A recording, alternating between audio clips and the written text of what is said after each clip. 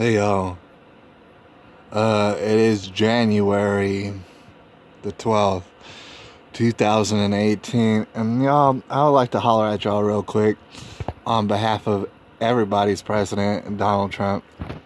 Alright. I just wanna go ahead and support him in what he's saying, and some people are finding it inappropriate, and I'm finding it very appropriate. I just want to support what he's saying, and in some of these countries we get people from our shitholes, dude. And you know what? That's absolute fact. That's scientific fact. Everybody can see that. I don't know why you would get at him for that. All right. It doesn't make sense. Now, here's the thing. Everybody knows it who works in business and stuff. The best of the best, some of the best people in the world come from shithole countries. All right. The reason for this, just to be very plain, is that their country is such a shithole and full of so many disturbing people, savage barbarians, that it actually it refines that particular person.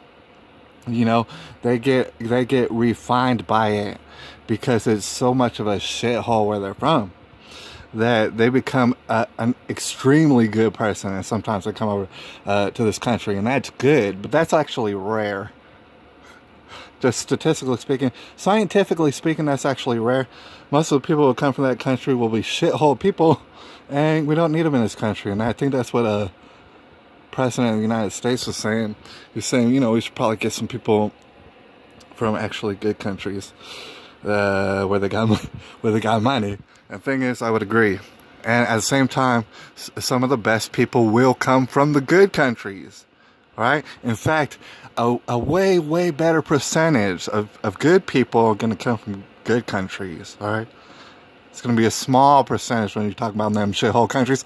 And everybody knows that there's the best of the best that come from shithole countries. But the people who came from shithole countries, they live in America right now. And if you ask them, if you probably go ask them why they left their country, it probably because they lived in a shithole country. This is January the 12th. I'm just stating the obvious for everybody to hear. It's 2018. I'll holler at y'all a little bit later.